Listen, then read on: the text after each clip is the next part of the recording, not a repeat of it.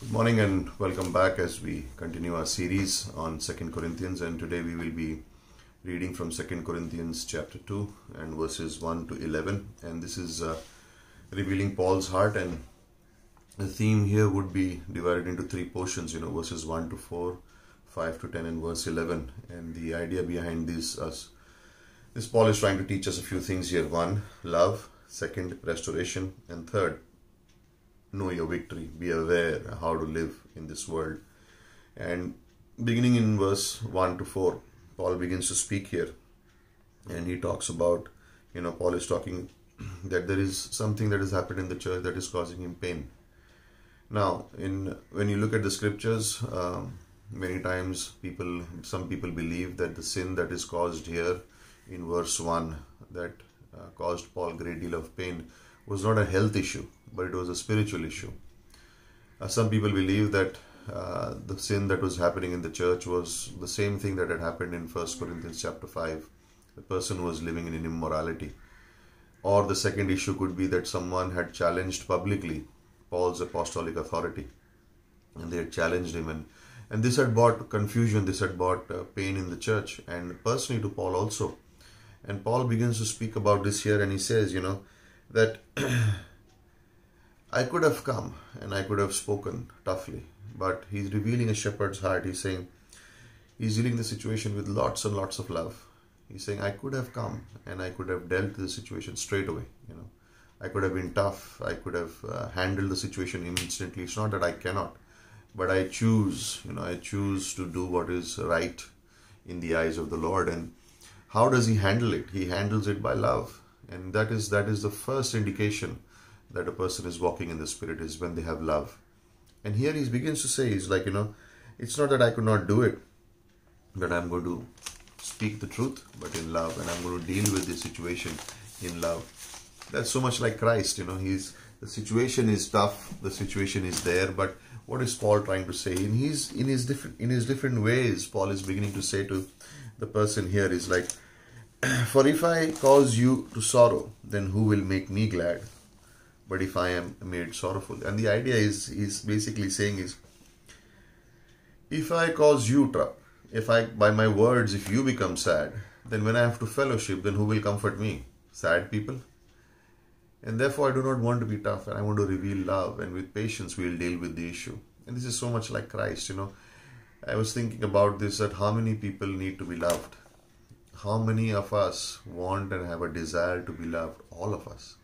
There is not one person who says, I don't need to be loved. I don't feel that I should be loved. We all have that vacuum in our heart. We all want love.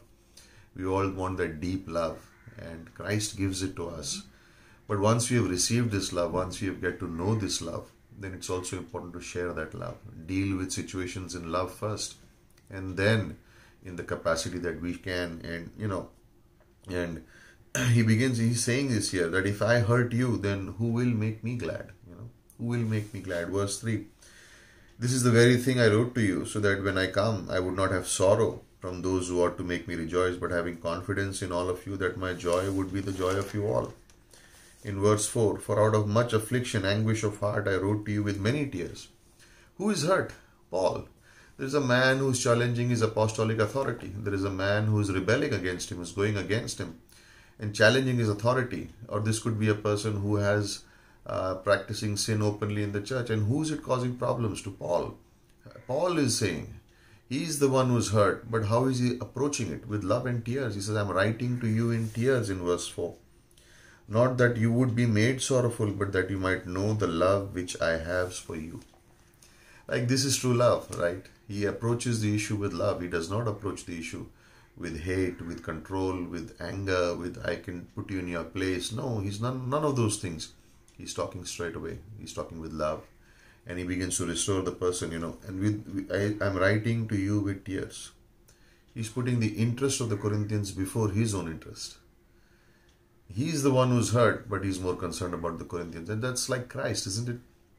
Like at the cross, when he's being crucified, what are the words that are coming out of the Lord's mouth? Father, forgive them, they do not know what they do. He says to the thief, today you will be, who was mocking him, today you will be with me in paradise. He's saying to John, this is your mother.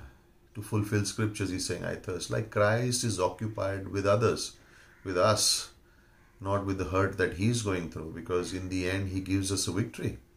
And so that's what he's saying here, And I was thinking, I want to read 1 Corinthians chapter 13 and understand this love. And I made a pledge that I'm going to read this chapter like 10 times this week. And I want to understand, what true love really means. Because we may think we know how to love, but actually we don't know. The first 8 verses of 1 Corinthians 13 are amazing. And if we just stop, pause, think about them, it will change our mind. It will change our mind. Also, tomorrow is Thursday, our first Thursday. And so I thought, let's just keep this time for fasting and praying. Maybe miss a meal. If you can fast, great. If you cannot fast, great. But how about fasting from our phones for an hour and just going to God and saying, God, cure. God, provide. God, heal this land. God, heal our hearts. God, put an end to this virus. Put an end. Find a cure, Lord. So many lives we're losing so many lives. God, just intervene. Do something. And just let's pray. And let's intercede tomorrow. And use this time. And, what are we doing? We are just revealing the love that God has put in our hearts. Maybe we cannot go out right now and give those tracts, but think about it. Like right now, the many tracts that have been distributed, someone is probably picking up that tract, who they kept it in their book, in their pant, in their bag, just left it on a dressing table or in a drawer. And what if they take it out now and they are reading it? Now it will make more sense to them. And let's just pray for such things to happen, that the hearts of people would change, and hearts of people would change. So let's continue to do that. And verses 5 to 10, he begins to speak about discipline. And so that's love. But verses 5 to 10 is discipline, but also the key thing here Paul talks about is restoration. He says, this man is disciplined. He begins to say in verse 5, if anyone has caused sorrow, he has caused sorrow not to me, but in some degree, in order to say, not to say too much, to all of you. Like, okay, he did those things that he had to do, but not only to me, but it has caused trouble in the church too. Sufficient for such a one is the punishment which was inflicted by the majority, so that on the contrary, you should rather forgive, comfort him, otherwise such a one may be overwhelmed with excessive sorrow. What is interesting to see is Paul does not take the name of the person, does not name the sin of the person. And that's that's amazing that he's not even mentioning what it is. But he says that that person is probably repented and the church knows about it. And that's why, now is the time to comfort this person. Otherwise, he will be excessively sorrowful. Like when there is repentance, don't hold back. Go and love the person.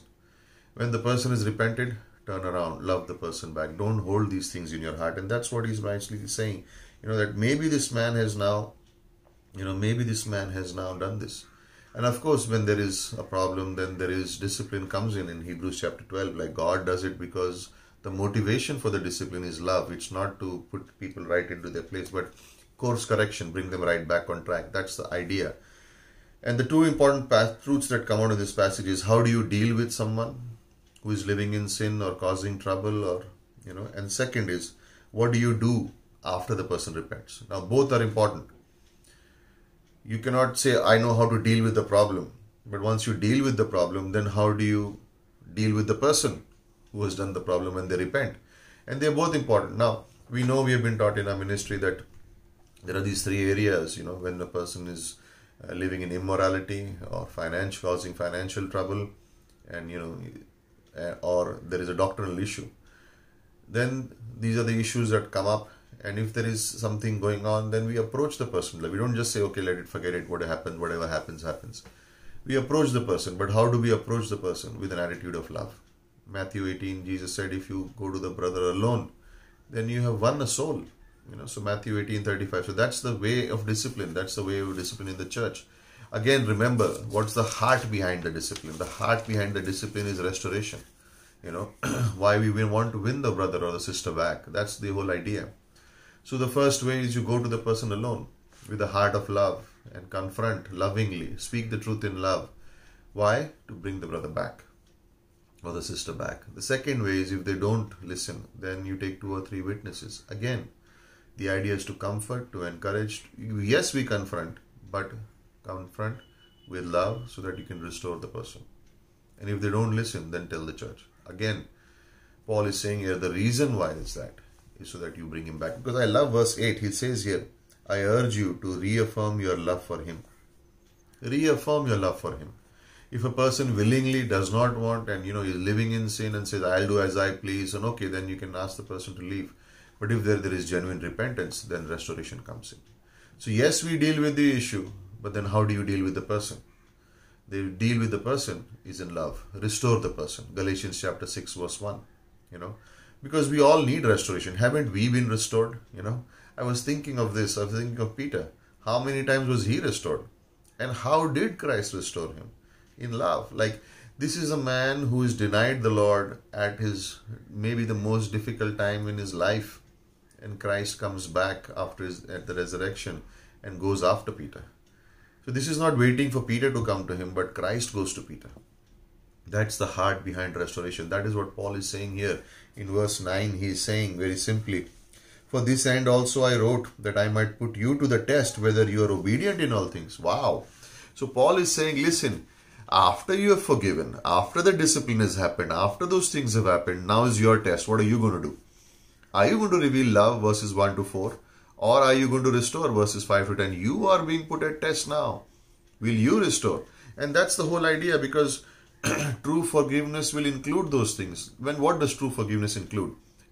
It includes not bringing up the sin again, not talking about it again, not passing it on again. And also, when you meet with the person, you don't remember it. Now you say, it's difficult. Of course it's difficult. But that's why the Holy Spirit in us, when we are spirit-filled, then we will not remember. Now remember, I'm talking about church discipline, what Paul is saying. But this aspect of forgiveness and restoration is applicable to all areas of our life, all spheres of life. Yes, it's in church discipline, but it's also in a marital relationship between a husband and a wife. Like, issues can happen, but there should be forgiveness, approach in love, forgiveness and restore. Because in the end, you will have a victory. And I'll come to that in a little while. It could be between parents and kids, between teenagers and the family members. It could be between relatives. It could be between a brother and sister in church. It could be between brothers. It could be between sisters. It could be between anything and anyone. But remember, true forgiveness and restoration will heal any situation. True forgiveness, restoration, loving the person, they will heal any situation, And that's, Paul is outlining it for us. Because in the end, forgiveness, restoration, love, these things will bring us a victory. That's what the key thing is, So, Ephesians chapter 4 verse 32. Be tender-hearted, forgiving, loving one another, And we have the greatest example, We have the greatest example, Christ. Like, does Christ love us when we sin? Does he stop loving? Of course, the fellowship stops. A fellowship that is broken for a little while till we repent. But once we repent, does Christ forgive us? Does he restore us? Does he bring us back into his fellowship with him? Does he do those things? Of course he does. So when we are doing these things, it is not to impress people. We are doing these things so that we can be more Christ-like. And do we fail? Of course we fail. But the idea is, when we fail, we get up, we learn, and we practice it again. Because we will fail, others will fail. This is going to happen. It's not something that we are perfect and we are not going to offend anyone, or we are not going to never sin. These things will happen, but it does not mean we continue this way. It means we need course correction too. And then that's how we learn, and that's how we go ahead. So that if someone else does it to us, then we also have the attitude of loving, forgiving, restoring, and then move on in victory. Because if we remain back, if we hold on to all those things of what the other person did, or what they did, or what this one did, or that one did, if we keep on holding on to it, we will never experience true spiritual victory. We will continue to live in bondage. And that's what he says in verse 11. Now carefully listen to this, what he says. He says, so that no advantage would be taken of us by the devil, by Satan. For we are not ignorant of his schemes. Like, think about it. He starts with love. He comes to forgiveness, restoration, and then he tells you, if you don't, then there is someone who is waiting to take an advantage of you. In what way? If you live in unforgiveness, if you live in hurts, if you live in bitterness, if you live in those things, then the enemy will take advantage. And he will bring in a wedge, he will bring in division, he will bring in air between people. And that's not what we want, That's not what we want, because we are children of God. And this is where we are. And maybe this has happened in the past, maybe this is happening presently, whatever the situation may be, let go. Give love, restore, forgive, and move on and live in victory. Because, these things are like he is saying, we are not ignorant. And as believers, we don't want to be ignorant of spiritual warfare. Don't ever think, the enemy, or he won't do anything to me. Listen, he deceives the whole world. He keeps the gospel from the whole world. He blinds the eyes of the people. If he has the power, along with his satanic army, to deceive the people and keep their eyes closed towards the gospel, do you think he has more power than you? Like, imagine, who did he go after first? He went after Peter. He's telling Peter, he's using Peter to tell Jesus, don't go to the cross. If we are not careful, then the enemy will use us. And so that's what he's saying here. Like, think about it, that he has devices, he has methods, he has power, he has all those things. Be careful that he does not take advantage of you. But remember this, that we don't have to live afraid, because we have a victory. We have a victory, and that's the key point in verse 11 that I want to bring out is, yes, we are not ignorant of his devices, because we know who we are in Christ. We know how we stand in Christ. We know our position, and we know how to live in Christ, And yes, we can fail, but we are going to go back and live in victory. And here are a few verses to encourage you, because remember, Christ is our protector. Our minds, Colossians chapter 3, should be set on things above, not on things of the earth. The Holy Spirit is our guider. He guides us. The Word of God is a protection. The Word of God is a weapon. And we push back the work of the enemy by meditating and implementing the Word of God in our lives. And this is it. In Luke chapter 10 verse 18, Jesus said, I saw Satan fall from heaven like lightning. So he's not someone, yes, he is powerful, but he cannot win over us. We are victorious ones, because Hebrews 2:14, by his death, Jesus overcame him by his death. In Colossians chapter 2 verse 15, on the cross, he spoiled principalities and powers. And so just by looking at the scriptures, we can understand how can we live. And, the devices, the methods of the enemy, how can we go against and gain victory over it? Remember who you are in Christ. Remember what Christ has done on the cross. He defeated the principalities and powers. His death, he has overcome. He has overcome, And remember in Joshua chapter 10 verse 24, there's these 5 kings who go against Israel, and they run away, and in the battle they lose and they go. And then how does Joshua and the team go back and defeat these kings? Are hiding in a cave. They bring them out, they put their foot on their neck. Subjugation. You are under our feet. And because of who we are in Christ, the devil is under the feet of Christ. And so we live in that. And here, how do we keep ourselves strong? How do we keep ourselves safe and protected so that the enemy cannot come in and cause division, or cannot come in and cause confusion? Ephesians chapter 6 verses 10 to 18. Be strong. Be strong. Put on the armor of God. Be strong in the Lord. Put on your spiritual armor. Live in his power. Romans chapter 8 verse 37. Remember who you are. More than conquerors in Christ. You are more than a conqueror in Christ. In 2 Timothy chapter 2 verse 1, be strong in his grace. Like, have a grace heart. A grace heart is a great heart.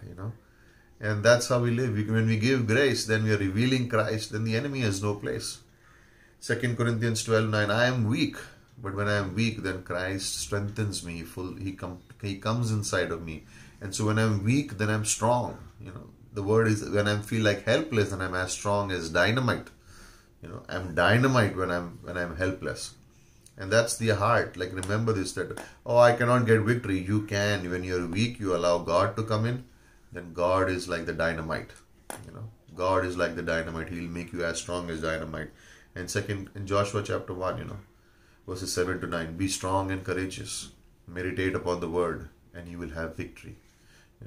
Yes, we are not ignorant of his devices, but we know how to get victory. Yes, there is love, there is restoration, and when we do those things, we stand in victory. We stand in victory, because this is what God has commanded for our lives. And so let's continue to pray, intercede, encourage. Tomorrow, Thursday, let's have our fasting and praying at home. Whatever you can. If you can fast, great. If you cannot fast, great. But pray for a cure, Lord, for healing, for protection, and for wisdom. And all the government authorities and everyone who's trying to help. Like God, just keep those things. God, help us. Medical professionals, God, help them. God. Hospitals, those who are working overtime tirelessly, let's just keep them, praying for them, and lift them up and say, God, help such people. We are here. So we ask you and thank you for listening in, and then we will continue with this time, future in the days to come, and hope this has encouraged you. Okay, so remember, love, restore, and stand in the victory that Christ has won for us.